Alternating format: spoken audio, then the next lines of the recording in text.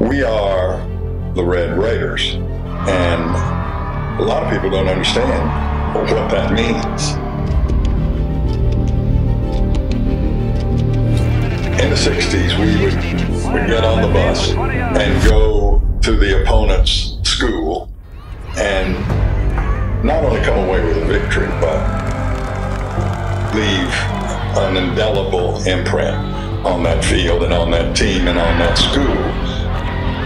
Riders noticed that it was a different experience, and they began to describe this experience as a raid.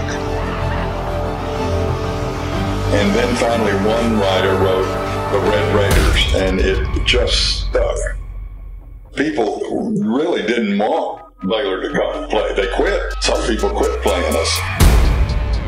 When this team gets on the bus and our fans get on the bus, we take home advantage.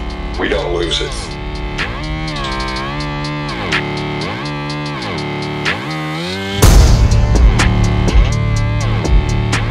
On this campus, in the classroom, on the athletic field, in the stands. We are the Red Raiders, and we raid.